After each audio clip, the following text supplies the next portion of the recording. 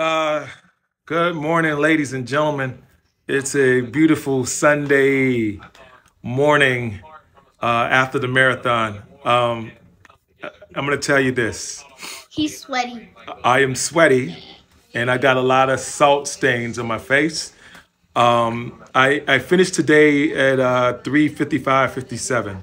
I will absolutely say that this was the toughest marathon I've ever done. It was the toughest marathon I've ever done. But it was also the best marathon that I've ever I done. ever did. I didn't do my time. I knew I knew at I knew at about 10 miles that I was off my pace for my PR, and by mile 21, I knew that Beard's 1 day old.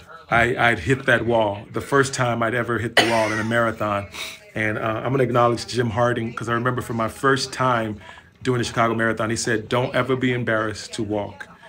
So these last 5 miles or so, I was walking and running.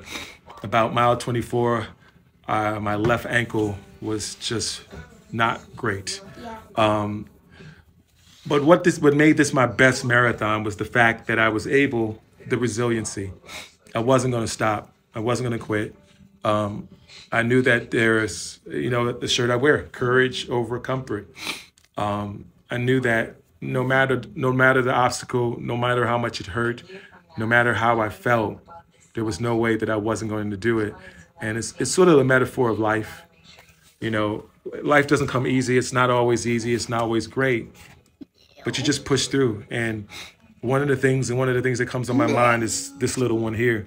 And for her to understand, even if she may not understand it in the moment, understanding that you can do and accomplish anything if you put your mind to it. And that doesn't mean that it's going to always be easy and always going to be great. So I'm going to tell you this. This is the best present I've ever gotten in my life. And I've gotten some amazing presents. Okay, my turn. Okay. Well, the thing I want to say, look. Yes. I got $1. Yes. And the amazing thing is, look, $1. But the amazing thing is, the tooth fairy forgot my tooth. Yeah, absolutely. Yeah. So that was Lola's story. This is my amazing Lola Bean. Oh, and my pants are backwards. And she's doing her crisscross to make you jump. Anyway, be blessed today and every day. I am thankful. I am blessed. It was an amazing day.